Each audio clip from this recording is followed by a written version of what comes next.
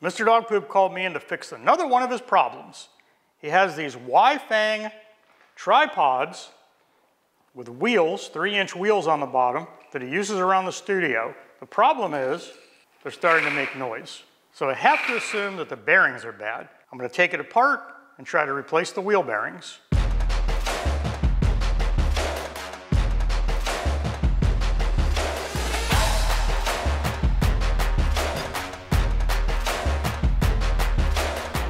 Mr. Dog Poop purchased these about 10 to 15 years ago, and we see them come back available on eBay.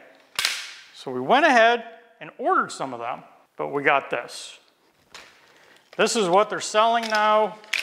It's not a bad little unit. It expands out. We bought a bunch of them to put our light stands in. It's not quite as big.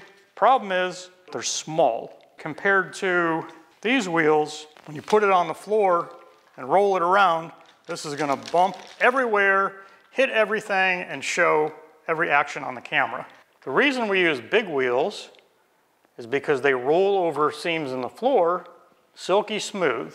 If you use a little wheel, you can feel the bump. So we took the wheel apart and found out what the problem is. There is no bearing. It's just a plastic wheel with a shaft through it, and the shaft isn't even straight. So the only thing making this thing spin is the fact that there's a little bit of grease on it. It's not smooth at all, and there's a lot of play. We can't use the wheels. We can't find replacement casters. Obviously, we want to replace the wheels. So I went out and bought Cerberus 80mm skateboard wheels. 80 millimeters is almost 3 inches, and that will replace the existing wheel. The softer and the bigger they are, the smoother they're gonna roll. But you can see this is a little bit bigger. This is 80 millimeters, and I believe this is 60. The black wheel is a hard rubber, and the white wheel is a soft rubber. As you can see, the diameter is relatively close. So I think that this will fit onto here. Problem is, the bolt's too small. So I went out and bought 10mm bolts, skateboard bearings, and a bunch of washers. So, in order to use a bigger axle, to drill these holes out to a larger size, I'm going to hold this with a pair of pliers and drill this out. Now the other side, the holes should line up because we already have a hole which is centered. And just do this carefully, don't go too fast.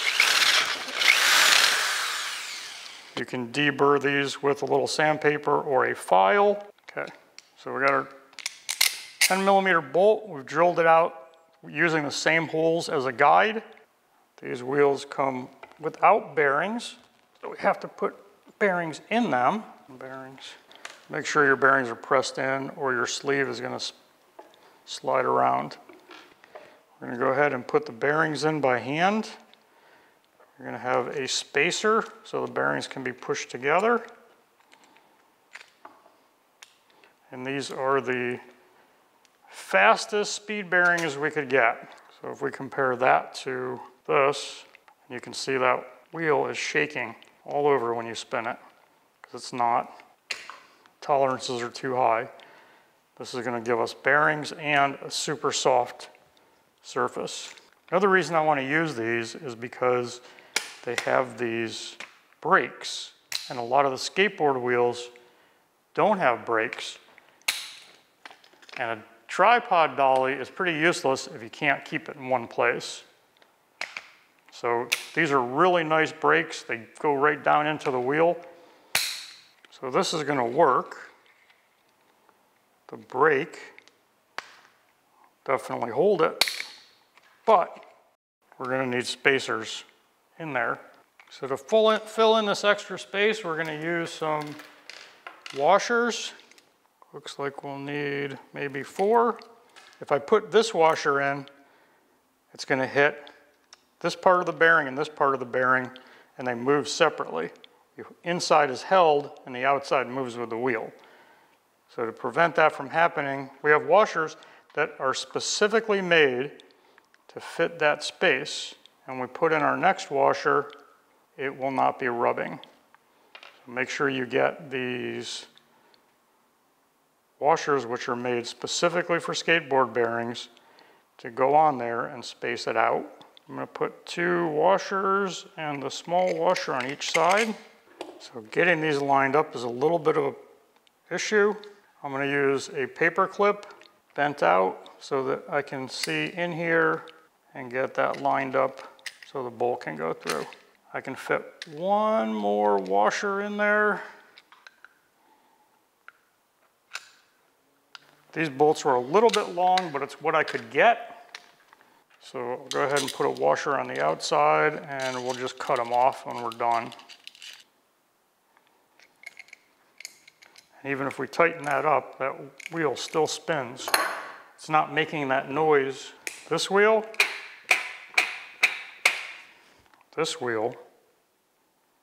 perfectly quiet. So the brake is still working perfectly. It locks the wheel, in fact, even better. And that should be super smooth. I'm gonna go ahead and do the other 2 wheels, put it together, and we'll compare the new one and the old one.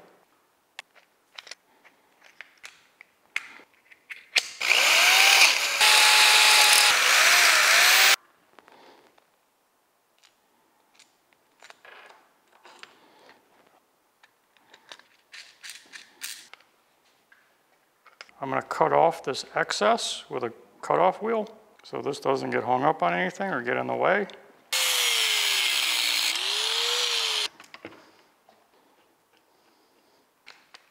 Now for the test. So the question is, did it work? Here's what we had.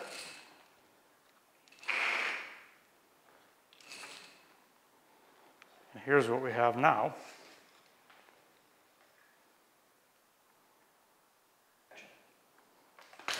So the brakes work just like they did. And the nice thing is, this is super smooth to spin around and pivot and get cinematic shots. That wheel locks, they all lock. You put it in place, leave it to the maintenance man to make it better. That is super smooth, super quiet, no matter where you go with it. We used 80mm with a 76A hardness.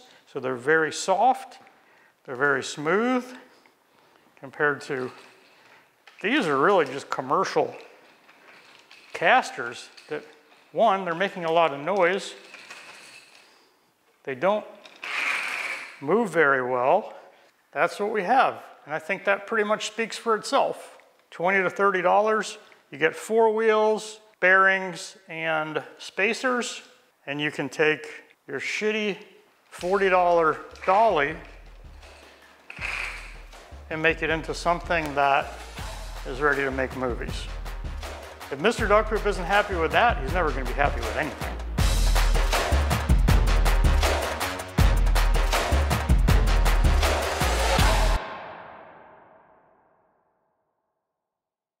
There's no comparison, right?